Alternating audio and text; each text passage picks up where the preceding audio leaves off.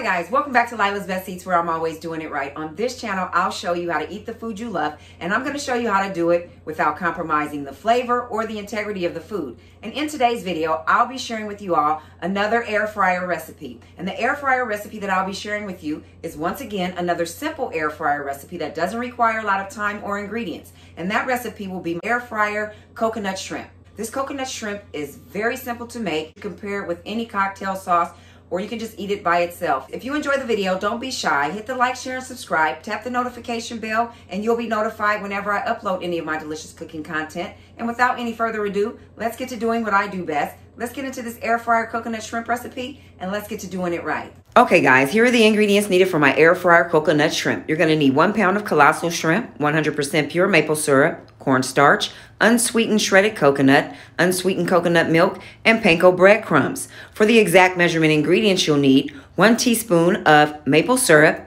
a half a cup of unsweetened coconut milk, 1 cup of panko breadcrumb, 1 pound of clean, peeled, and deveined shrimp, 3/4 cups of unsweetened shredded coconut, and 1/3 cup of cornstarch. In the first step, we're just going to add the milk to a larger bowl. Then we're going to add our maple syrup, and we're going to whisk these ingredients together until they're combined, and we're going to set this aside. Pour the shrimp into a large Ziploc bag, then add the cornstarch. Zip the bag and give it a good shaking to completely and evenly coat all of the shrimp. Next, we're going to add the shredded coconut to the panko breadcrumbs, and using our fingers, we're going to integrate those ingredients. Preheat the air fryer to 350 degrees and set the cook time for 14 minutes. Shake off the excess cornstarch, then dip the shrimp into the milk and syrup mixture. After dipping the shrimp in the milk mixture, evenly and completely coat them with the breadcrumbs. Once you're done, this is what the shrimp should look like. It should be evenly and completely breaded on all sides. Place the shrimp into an air fryer safe dish, then spray them with cooking spray. Place them into the air fryer to cook, and halfway through the cooking process, turn the shrimp over to allow the other side to cook. Once the shrimp are done, they should be golden in color with a crunchy exterior and a soft, tender interior.